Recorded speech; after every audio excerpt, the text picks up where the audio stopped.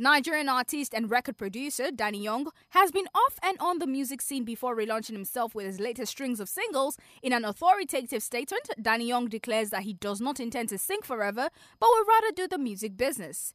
Basically, music, I would say, is a long-term plan for me, but not something I intend doing, for the rest of my life. I do music because it makes business sense to me. So it's going to get to a time whereby I will want to have newer artists and let them do their thing, and we just stay back and make money, right? I will have my songs, I will have my legacy, I will have my, blueprint, right?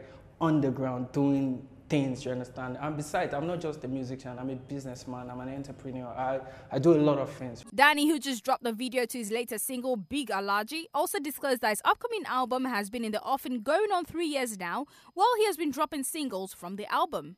I've been working on this project for like 2-3 years stretch, which a lot of singles inside this forthcoming album, a lot of people don't even know I've been dropping it like way back. Number one is Omolepa, the one I did with Olamide. It's part of the upcoming album. Kunle Ole, the Mafikizolo cover, is part of the album, Ogade, and I dropped Coded in December. And now is Big Alaji. So it's going to be comprised of a lot of stuff. I'm doing a lot of collaboration. I have some done already. I have some coming up. I have some international collaboration. Like big things are going, yeah. So you guys keep your fingers crossed. Oluwa does this, yeah. Let's go.